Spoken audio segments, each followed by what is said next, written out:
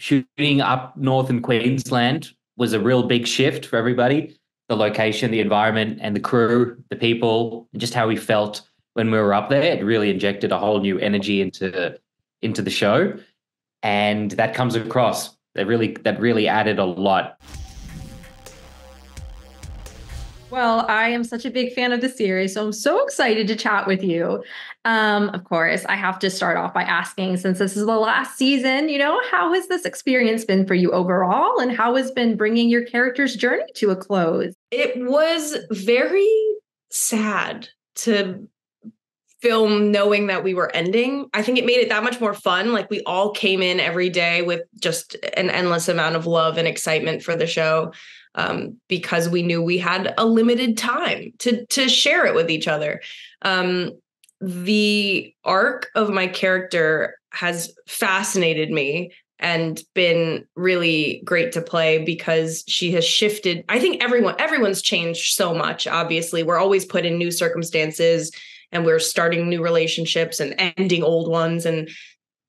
But Veronica, I think the amount that she changed was shocking to me. And I'm so happy to see her starting to find joy and starting to figure out who she wants to be and, taking on more leadership, I think, herself, even though other people are doing it in different ways, and having this responsibility.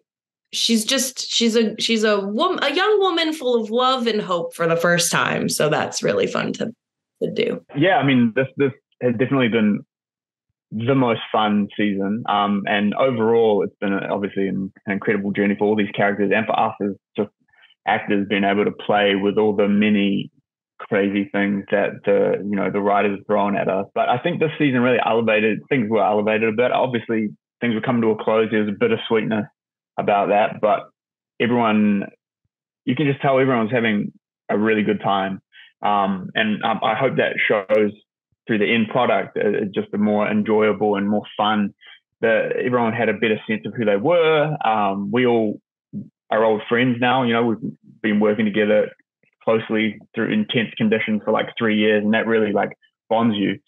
So coming into this final season, I think there's just the energy on set was just that little bit different, that little bit better.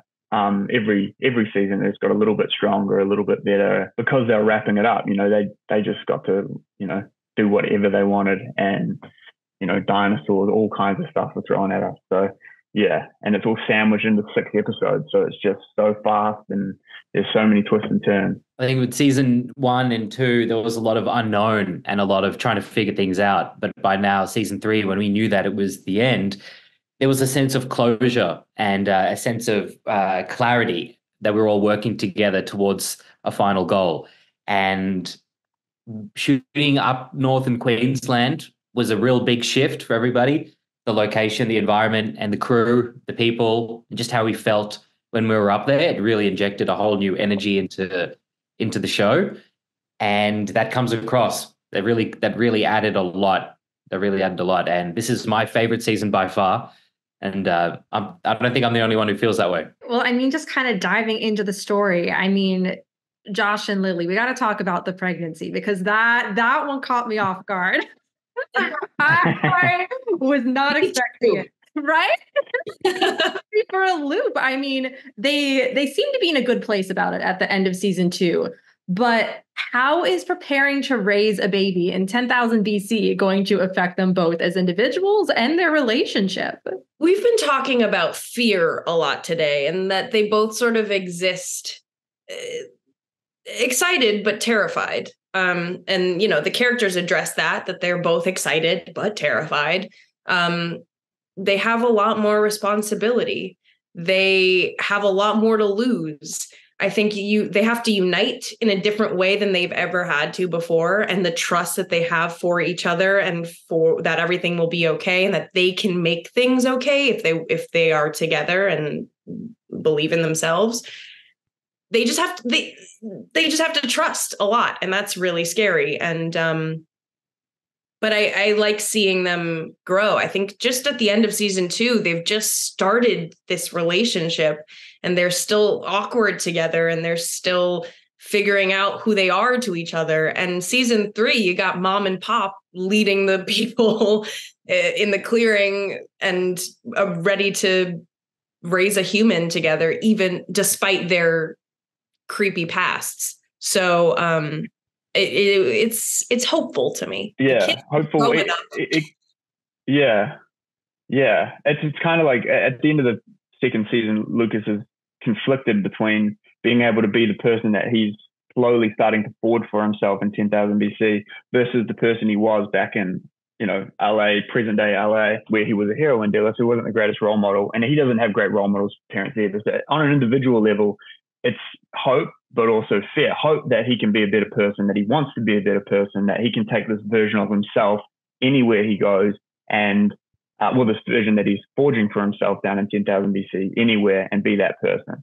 And as Lily rightly said, like, trust is a huge part of that. He needs to trust that he can be that person. He needs to trust that Veronica is going to support him, and that if he does have moments of vulnerability, or, I don't want to say relapsing, but like moments where that darkness that follows both of those characters around, makes its way back in, that Veronica is going to support him through that, and that they can raise this child together, and it's not going to be screwed up like either of them.